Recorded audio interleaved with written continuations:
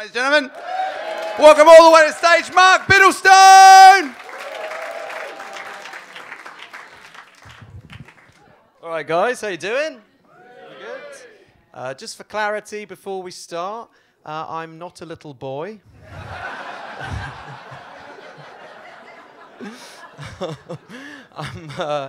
I'm actually 28 years old.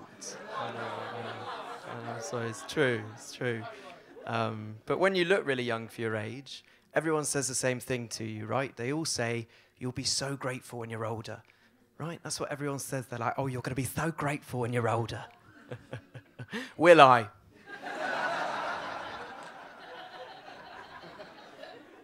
Can't wait to be a 90-year-old virgin.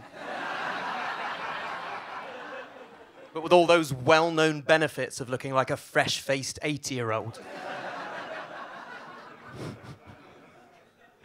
I'm also gay. Don't cheer it.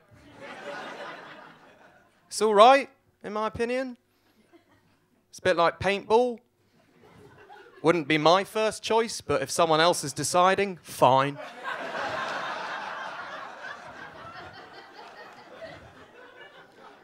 I did that joke a few months ago at a gig at a brewery just outside Reading. Got halfway through, said being gay is like paintball. This bloke at the back goes, yeah, it makes your bum hurt.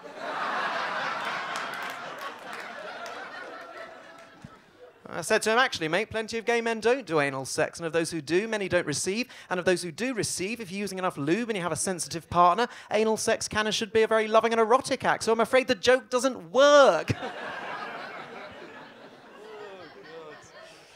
Yeah, it was a good gig. No, I came out in 2014. And I've been looking back recently and just thinking about whether my family sort of knew beforehand. Do you know what I mean? And then I remember the time that my mum sat me down and goes, look, Mark, we found gay porn on the family computer. Was it you? Now, between us up the creek, it very much was me. But I went so far out of my way to deny it that became known as the period where my mum thought my dad was gay. Come on. Good times.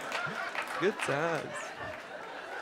No, seriously, I'd come home and be like, where's Dad? And my mum would go, he's gone for a drink with his friend, Stephen.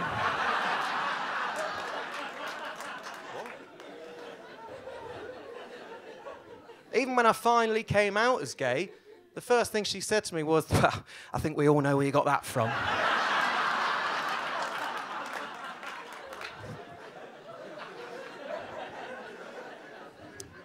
I watched quite a lot of porn over the pandemic, if we consider the pandemic to have started in 2005.